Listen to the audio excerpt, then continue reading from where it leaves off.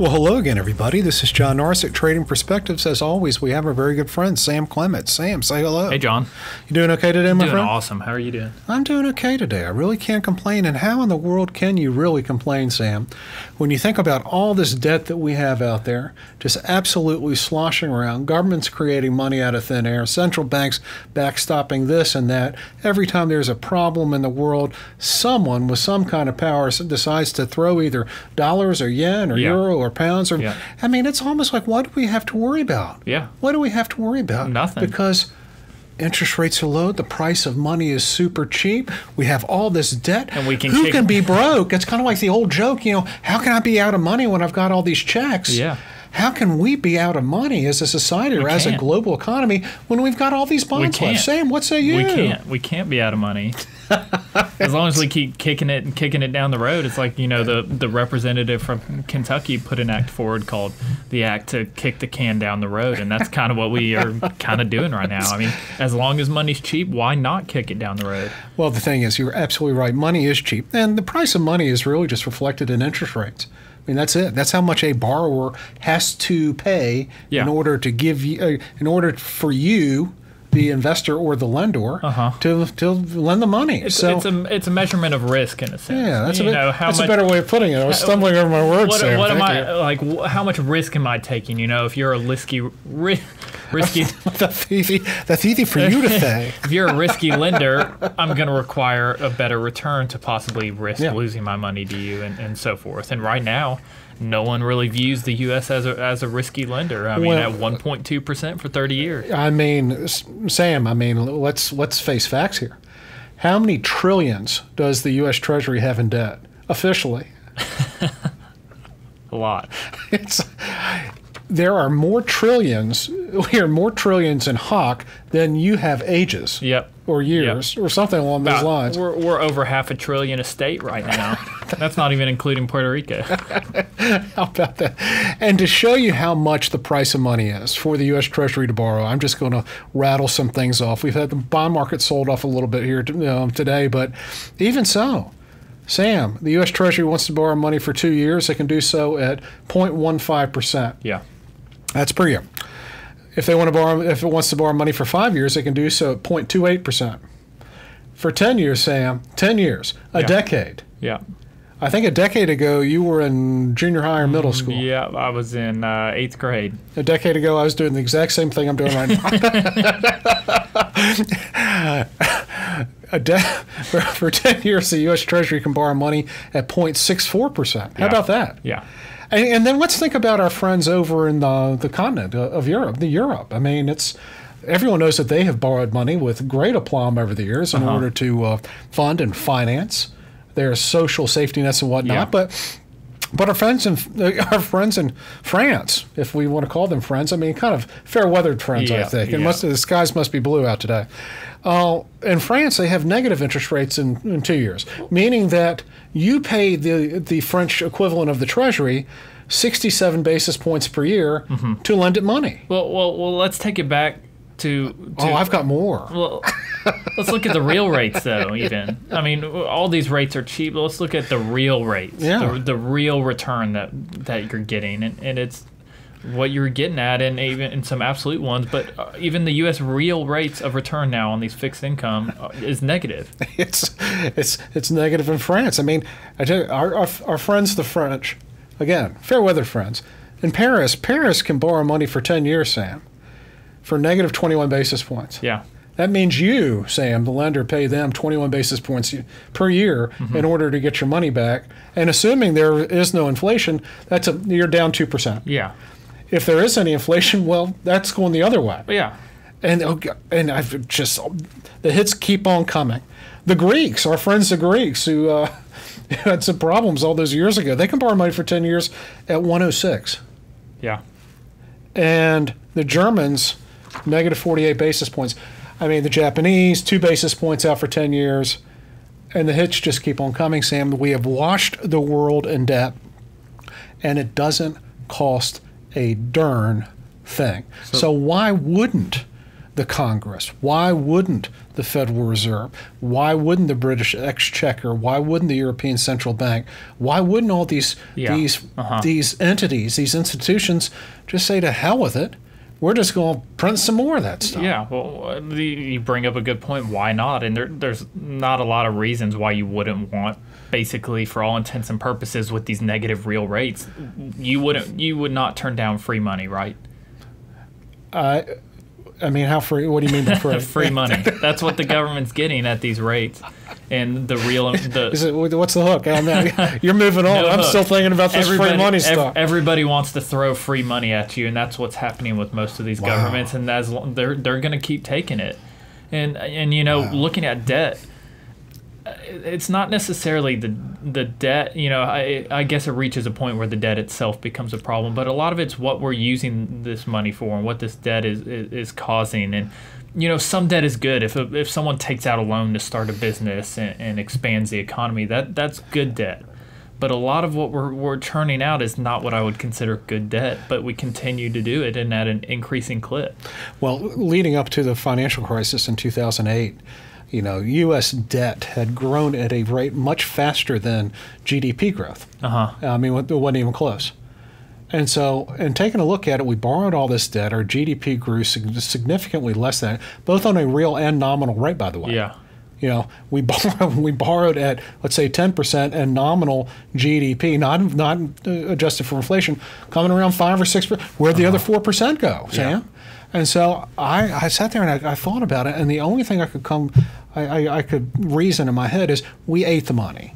There's nothing else. We ate it, we burned it, we did something with it, because it is the worst use of leverage, of debt, whatever you want to call it, to borrow at a much higher rate and a much greater amount than you're actually going to generate in overall economic activity. Yeah. That is when leverage gets to be a problem. But you're hitting the nail on the head. What happens if we increase our borrowing by 3%, but we can turn that into 7% growth? Fantastic. Do that all day long. That's what banks do. I think that's why I helped start one. It's a great business model. So you make that 4% spread on someone else's money. No, but what we've seen really over the last 20 years has been an explosion in public debt relative to GDP, meaning that we have been bad consumers, bad issuers of debt. We have borrowed unwisely because the money that we have borrowed has not increased the GDP. That has not increased the GDP by the same amount. As a result, we have eaten the money, and it seems as though we're eating the money right now with a $3 trillion CARES package, whatever is coming down the pike this next go around, with the Federal Reserve doing quantitative easing yet again, and that's just the stuff that we know. Yeah, and you look at what the Fed's purchasing. They're purchasing some fixed income issues from these really struggling companies, things like Apple and Microsoft and Berkshire Hathaway, with combined, $500 billion of cash sitting there, and then that's what they're using the cash for. So they're just driving down the interest rates for people that have proven that they don't need to borrow money. So does that just crowd out? Does that crowd out private investment? And that's the biggest concern. Back when I was in business school, we were all very concerned about the debt. We were very concerned about the monthly budget balance. Believe it or not, this was just a few years ago. What are you talking about? That's right, just a few years ago. No, but back in the early and mid '90s, we were very focused on the monthly budget statement. We were thinking, and so the thought process goes is the more debt that you borrow, the greater pressure it's going to put on the dollar, and therefore it's going to cause inflationary pressures. And it seems as though almost the exact opposite has happened. We've borrowed all this money, the dollar's remained relatively strong, and we haven't had what we would consider significant consumer price inflation in decades. And so so I'm sitting here taking a look at everything. It's going, the price of money is cheaper than ever for borrowers. We don't have at least structural inflation, although the producer price index was a little bit higher last month than anticipated. But so what in the hell was going on where money's cheap, inflation is not really out there? Somehow it's just not intuitive, and that's what our clients are worrying. When do we pay the piper on this? Because it's not a question of whether or not we will pay the piper. It's a question of when, and what does that look like? Oh. I mean, does that look like we fall apart like Hungary did after World War II, or we fall apart like Zimbabwe did back in the last decade? We fall apart like Argentina has over and over again. We fall apart like the Germans did after World War I? Or do we fall apart by having significantly lower rates of growth for an extended period of time? Yeah. You know, what do you think is the more probable case scenario? Well, I think it's probably closer to the latter, in that we just have an extended period of less growth than we had previously. And you know, all of this, we've previously talked a while ago about the debt issue, and it was becoming a problem, and that was before all this going on now, and before the trillions a month were thrown at the economy, and the crowding out of private investment fears there. And it's just a weird time. You know, the Fed cut rates, and that didn't have the impact it should. If anything, like you mentioned, it kind of had the opposite. We cut rates lower. People don't get as much earnings on their savings, yet they're saving even more because of it. That's what sort of the, I don't know, maybe irony, I guess. But it makes sense. It's not irony, it's paradoxical. We're almost oxymoronic in the fact that lower interest rates intuitively and as designed are to stimulate borrowing and lending. I mean, just borrowing and therefore generating economic activity. It's to get you to use the money that you got, because you're not earning anything on it. So go out and spend some money, and yet it seems as though the opposite actually happens in the fact that here we are paying nothing on deposits. Deposits in nations' banks have never been higher. We saw that in Japan. They lowered the rates next to nothing, and consumers just quit spending. And I think what happens is, while it's intuitive that low interest rates should do all these things that we're talking about, that makes sense to us, it seems as though when you drive down interest rates, what you're really giving the consumer is a nightmare, because they're worried that there is no economic growth. I can't make anything on my money. And if I can't make anything on my money and deposits, I'm certainly not going to go out there and buy a bunch of stocks, because all hell's about to break loose. And so I'm just going to sit here. Like, I might not make a lot of money, but I know I'm not going to lose any money if I stick it in this coffee can, or if I keep it in a deposit account at XYZ Bank. That's too big to fail. And so we're seeing this happen around the world, and I'm not exactly sure why central bankers aren't going to kind of wake up and go, you know, this low rates really doesn't spur people to do anything. Perhaps we need to maybe make threats the other way and get people off their butts so they'll actually do something. And you know, this is a perfect example of the difference between economics and behavioral economics. One is what the textbooks say should happen if everyone was logical, and the other is what actually happens, and that's what we're kind of seeing right now. And we're seeing the difference between how the Fed's looking at the markets and how real human illogical beings react to the same exact market from the other side of the coin.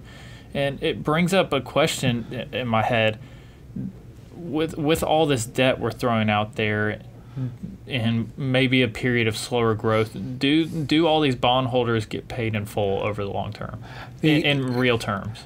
In real terms, no. Yes. In absolute terms, maybe. And so this is where it gets to be real vague, and where you almost feel like a conspiracy theorist by saying the official inflation gauges that the government gives us aren't accurate.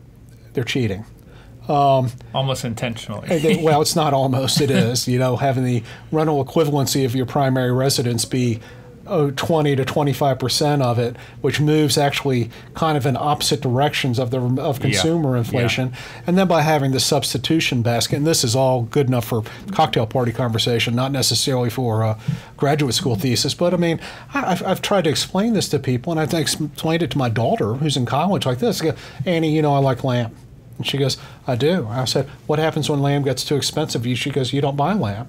I said, that's right. What do I do? And she goes, I don't eat beef or something. I said, that's right. I'll go out and buy beef. I'll buy ground beef.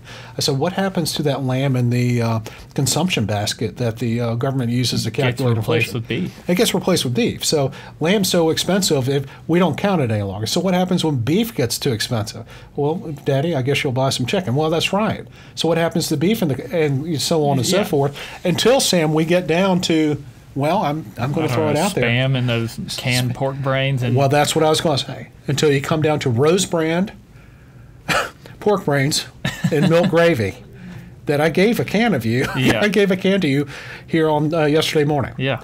And then all of a sudden, when that goes up in price, we might as well just forget it because we're kind of done. So that's what happens with inflation. So inflation's where you want to look for it. You're going to tell me that prior to the pandemic, there wasn't inflation in education. You're going to tell me there wasn't inflation in a nice meal out, that there wasn't inflation in vacations, that there wasn't inflation in where you wanted to spend your money. No, a box of Kraft macaroni and cheese might not have gone up terribly much, or something, or some Smucker's peanut butter or jelly or something like that. But in terms of what people work hard to do, I would say the cost of living it up went up far faster than the cost of living, but it wasn't adequately calculated or captured in the official inflation gauges. So we have been misstating inflation. And then, oh, by the way, you could argue that, we've got all the inflation we want. It just happens to be, Sam, in the bond market. Or in the stock market. So where is there inflation? I mean, can be Milton Friedman, the monitors, be completely wrong? Paper assets? Where's the inflation? Inflation's in the bond market, which is part of the reason, Sam, on our investment committee, and this is not an offer to buy or sell securities or anything like that, we have been bearish on bonds for a while. It is a very hard argument to sit there and say we need to load up for retail investors on an asset class that I am confident you will lose your purchasing power on over the next decade. Right. And if not officially, well then at least unofficially when you get your money back and go try to buy something at actual market prices. So I'm not trying to be a conspiracy theorist, but at the same time, if we only think that the things that you want to spend your money on for the next 10 years, things that you want to spend your money on are only going to go up 0.6 of a percentage point each year, then okay, go out and buy some treasuries. Sure. But if not, let's figure out something else to do. And so this is kind of the quandary where we are right now. Where the levers, the intuitive levers that we think should stimulate economic growth actually, Sam, kind of do the opposite. Paradoxical, oxymoronic, ironic, we can choose whichever adjective we want to use, but it sure is weird. Is there any generational difference to think what weird is? No. Because this is beyond bizarre, at least as far as I'm concerned. So guys, thank you all so much for listening. We'd love to hear from you. Also, if you have any questions or comments, please let us know. You can send us an email to tradingperspectives@oakworthcapital.com, or you can leave us a review on the podcast outlet of your choice. If you're interested in hearing more or reading more of what we have to say, you can check out our blog, Common Sense, at oakworthcapital.com, and also have to send out a congratulations to Ed, who actually won the $100 from the 100 podcast.